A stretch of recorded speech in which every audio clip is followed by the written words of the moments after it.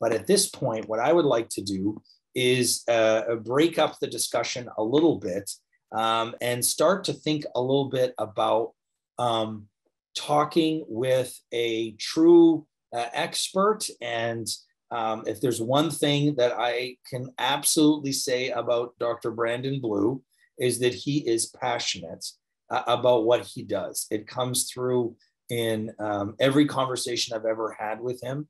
And so we thought it would be valuable to talk to a myeloma expert who he himself is African-American, who has done so much for the myeloma community, not just in Moffitt. I know we're going to hear a little bit about your background in a second, Brandon, so I don't want to steal your thunder, man. But let's take a little bit of time to talk to Brandon and understand a little bit more from his perspective. So Brandon, thank you so much for joining me, my friend. No, thank you for having me. I'm happy to talk to the folks of Atlanta and surrounding communities. Excellent. Oh, it's great to have you here, my friend. Well, listen, they're here to hear you and not hear me. So tell us a little bit about yourself. Tell us a little bit about why you went into this field of multiple myeloma. Yeah. So first of all, I'll say I do have a Atlanta connection. My father-in-law was the sheriff of DeKalb County for many years, Sheriff Thomas Brown. So if anybody in the Atlanta area might know him, that's my father-in-law. But so that's family. So really for me, I am the first doctor in my family, which means I had a dream and a goal, but like not really a road of like how to get there. So my story is kind of a little crazy because by chance, by God, by fate, my family, when we grew up right across the street from a nursing home. And so that nursing home one day when I was 15, 16 years old had a big like, we're hiring sign out front. And so, I kind of ran over and told my mom like, hey, like, I'm ready to, work. And so she was like, go across the street. It was very easy. Ended up getting a job at a nursing home and really started to really kind of pique my interest in like helping others and caring for people who really were in need.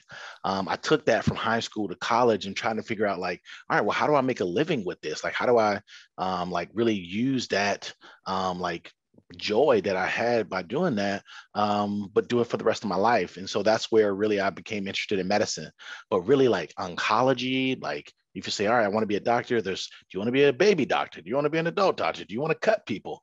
And those kind of things I had no idea, but I did know that was where I wanted to be. So luckily I did well enough on grades and exams and those kind of things that it led me to go to medical school. I actually went to Meharry Medical College in Nashville, Tennessee, which is one of the HBCU universities that we have here in the country.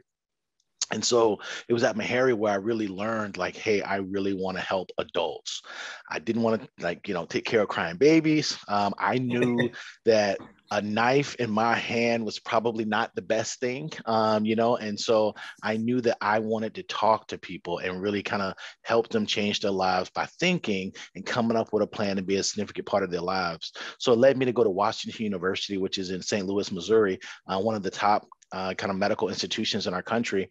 And there is really where I saw oncology care at its peak. So one of my mentors, Dr. John DiPerzio, was really critical at kind of focusing me and kind of say, hey, this is critical to say, hey, oncology is the wave of the future.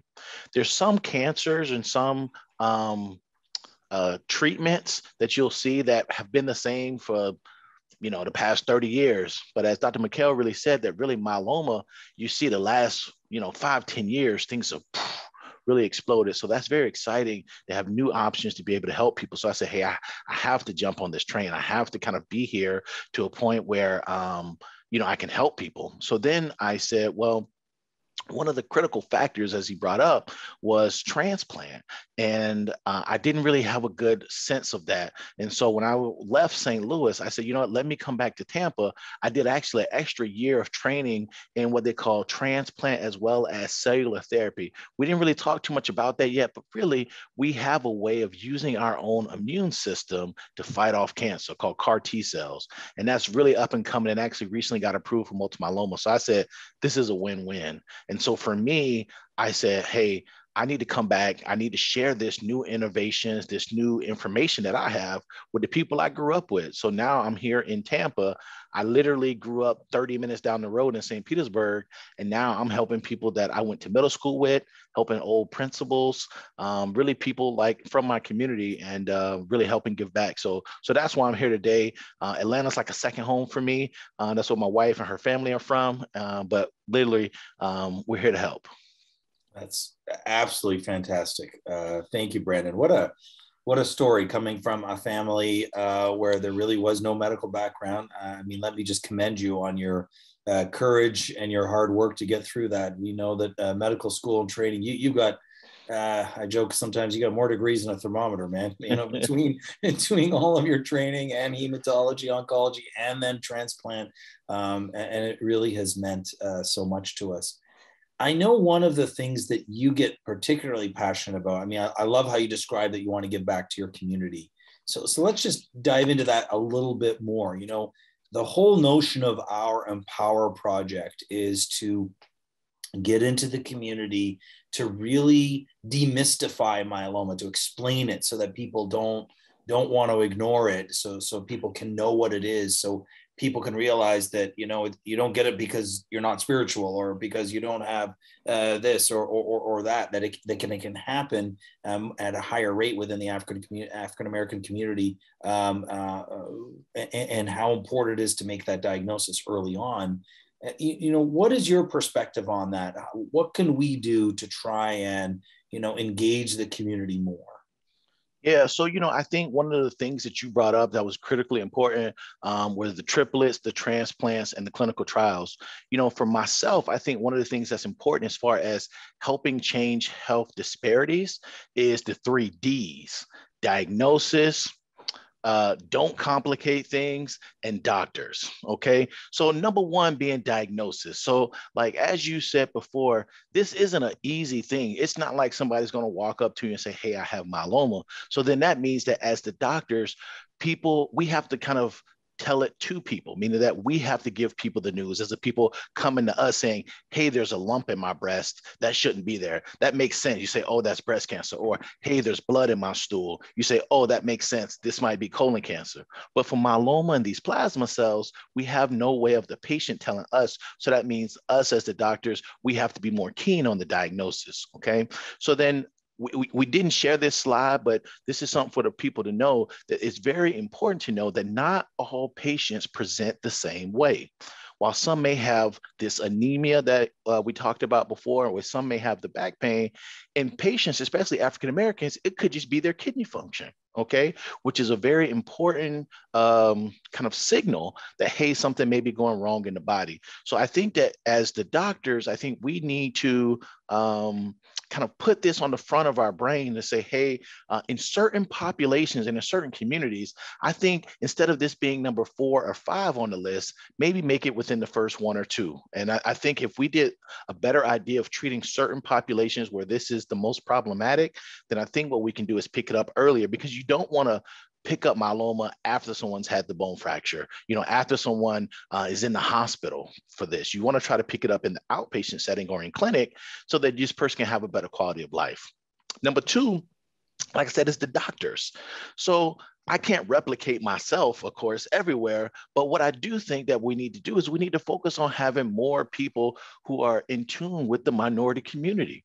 I think that, these are my people. This is my family. This is, why I'm so in tune with this community. But we need to make sure that we really focus and have doctors who also have similar interests. And if those doctors have similar interests, then they say, all right, well, what diseases are really affecting these folks? It's like, all right, multiple myeloma, we see it's very clear. Like, it's not even a question anymore, like, it's very clear that, hey, certain groups, this is a problem.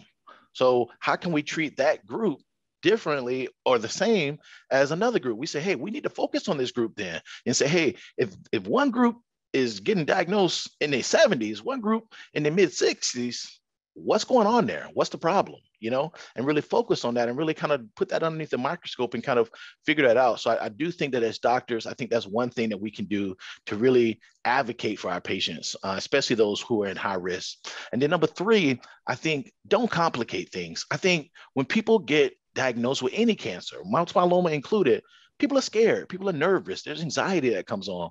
And so sometimes we really try to come up with these very intricate like programs and things to like do with patients. I think honestly, at the end of the day, what people really want to know is they can trust you, that you have their best interests at heart, and that really you're here to help them. And I think, unfortunately, the way some of our modern medical system is, a lot of times we're rushed. A lot of times, like, there's insurance and like numbers involved, and things that really don't matter to the person sitting in the chair in front of you. So I think if we just don't complicate things, kind of go back to kind of the grassroots of medicine, of us and a patient being right in front of us, not like, sometimes we try to do the note at the same time and we're kind of there's so many distractions, unfortunately, but just don't complicate things and really make it straightforward. And I think really that person, especially minorities, a lot of times we're real loyal people, and if we feel like we can trust you and that you on our side, then trust me, it'll lead to better outcomes, lead for more enrollment in clinical trials, and really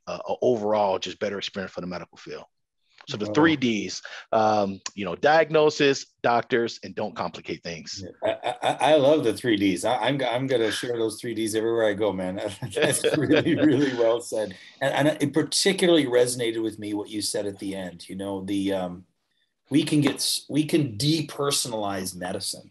I remember when we were designing the rooms for our clinic, and the engineer had come along and set it up that basically the computer screen was between the patient and the doctor. I'm like, no way. Like, we want that thing. So I made them put them on these sort of levers that we could push back so that I can just talk to the patient, because it's so important. We use this phrase cultural competency, and it sounds like a big word, but you just gave the best description I've ever heard of cultural competency, that we don't complicate things, that we get down face to face with the patient. Of course, there's been a big problem during COVID, hasn't it? With people not being able to even go to the doctor, that they're talking to them like I'm talking to you right now. I mean, trust me, I love talking to you, Brandon, but I'd much rather be sitting in front of you right now. Yeah, for sure. This face to face, and pushing aside, as you said, all the insurance problems and numbers and rushed pace. I think that is just such a beautiful lesson for the patients listening today, but also the healthcare professionals that are listening today, how important it is to get back to simple medicine. Brandon, I often share the lesson that my father taught me the day I got accepted to med school. He gave me two pieces of advice. He said, one, he said, Joe, because he was a doctor and he was trained in Africa and came over here. And he said, number one, he said, treat nurses like the professionals they are. And he said, number two, God made you with 2 ears and 1 mouth for a reason. He said, you need to listen more than you speak. And I think if we listen more, it will be helpful. Brandon, we've only got a couple minutes left, but I got one last question for you. So I apologize. I am a little long-winded. I apologize. No, it's good, man. No, listen, I could talk to you all day, man.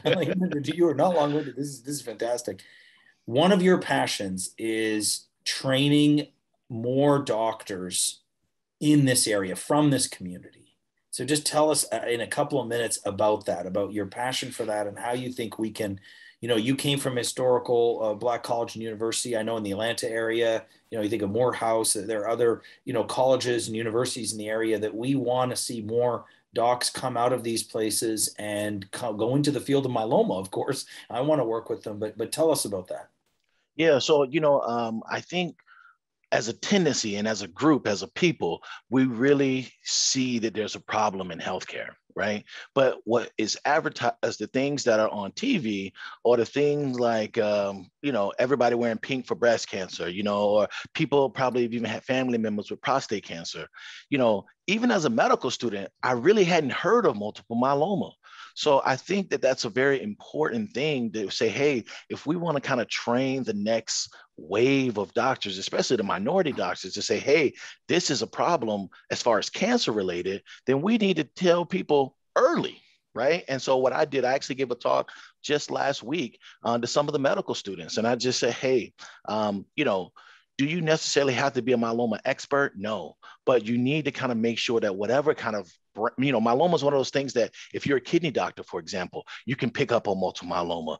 If you are a surgeon and you see that there's elevated proteins in somebody's blood, then you can pick up on that. So whatever aspect of medicine that you do, you need to kind of make sure that you think about this very critical and unfortunately underserved disease. And so I think that's really, really the key. And that's one of the things that I harp on when I give talks and when I kind of talk to the undergraduate and the medical students, is to say, hey, you don't have to be like me. Of course, I would prefer that everybody be included in transplant and CAR T and multiple myeloma. Like that would be an excellent thing. But even if you don't, you can pick up myeloma in so many different ways. You can be an orthopedic surgeon and say, hey, look at this person's bones. They don't look right. Instead of, being ready to cut and focus on, something else, you might say, hey, I remember this conversation. I remember this lecture about multiple myeloma. I bet this person might fit that. Oh, he's African-American. Oh, that may mean even more so, And so I just think that as a general community and as a general like medical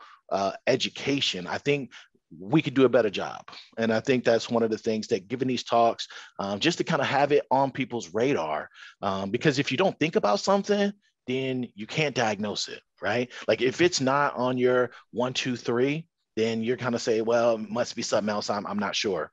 But if you kind of keep it there on what we used to call the back burner, right? If you keep it on that back burner, then that means it's ready whenever you're ready for it. Okay. And I think myeloma should be there for all the patients. So especially in high-risk communities. Thank you so much. Brandon Blue's back burner. That's what I learned today. Exactly. That's fantastic, my friend. Well, thank you so much. Thank you so much for your passion. I hope that we are going to inspire a whole series of baby Brandon Blues to come up and join the field. So thank you, my friend. I really appreciate you taking the time.